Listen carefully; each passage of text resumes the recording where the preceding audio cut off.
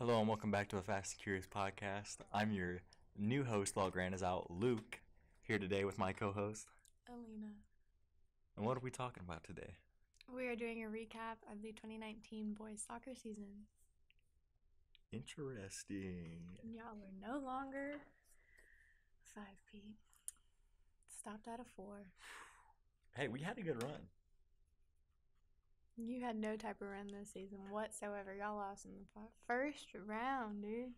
Sure did. I can't say much because the girls soccer season lost first round last year too, but this it's season... not like y'all ever won conference or anything. Alrighty, so Luke is a starting center back, number 11, the boys team. You want to tell them how your season was this year? The season had a lot of ups and downs. We had a lot of struggles in practice, getting concentrated and whatnot. Really took the season a little lightly, and it came back to bite us in the face. But I wouldn't trade it for anything. Those boys were my brothers. When the season started out, how did you feel? I felt pretty confident. You kind of can't help but feel confident coming off of a 4-peat. But obviously that confidence turned into arrogance, and we are where we are today because of it. Your last game, you played against East Chapel Hill, at East Chapel Hill. We did. Had to travel. Yes. What were some of your emotions? What were your emotions going into the game?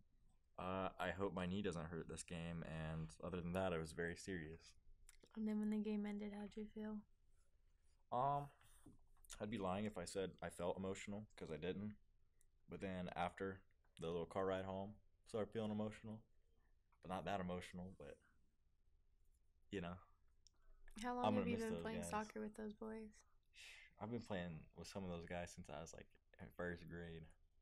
All the way back to kindergarten almost.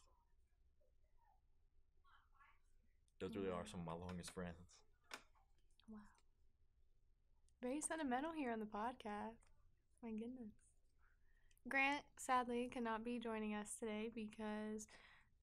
Grant took a blow to the head in our last game. Felt like a warrior. He has a concussion. He's been out with a concussion since last week. So that's why this podcast is on a slight delay. But basically, Luke had to get subbed out because his knee was hurting, and his coach had decided to sub out a lot of the key players. So Grant got subbed in. He's been doing pretty well on defense. So it was about 2 minutes while he was in, and then him and this kid jumped up for a header, and Grant, if you didn't know what he looked like, redhead, glasses, he has to wear goggles in the game because he doesn't wear contacts.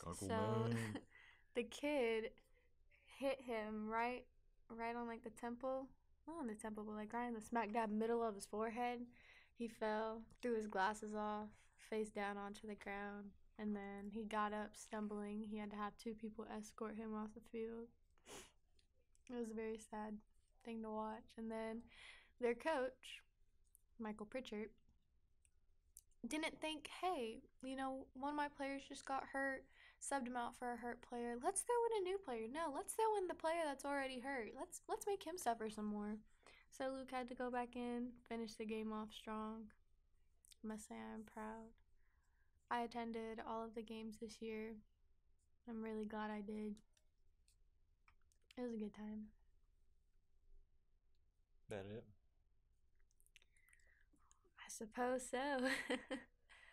Alrighty, well, it has been Alina. And your boy. Join us back for another podcast.